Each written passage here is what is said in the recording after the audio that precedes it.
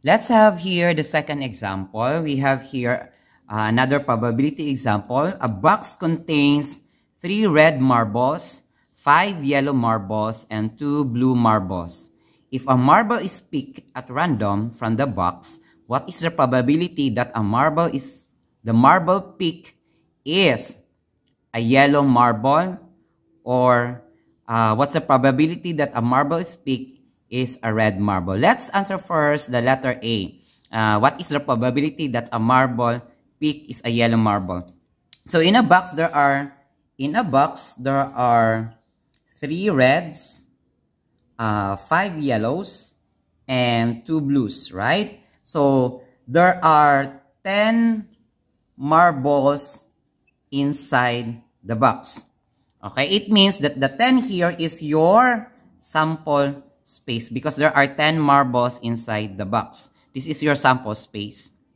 Okay, now you have your sample space. Let's get now what is our event. So the sample space here, that when you're going to pick a marble, it is the 10 marbles here.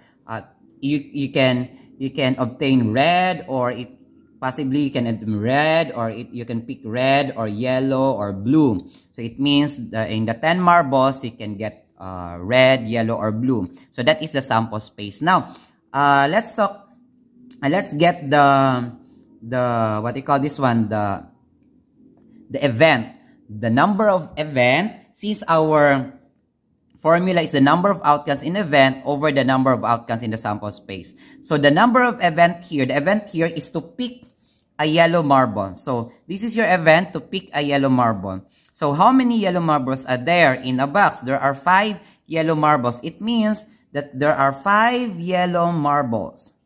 So this would be your event.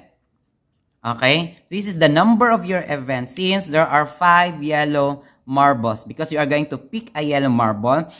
Out of 10 marbles, there are 5 yellow marbles. It means that the probability is out of 10 marbles, there are 5 yellow marbles. That's 5 over 10. So your probability is 5 over 10.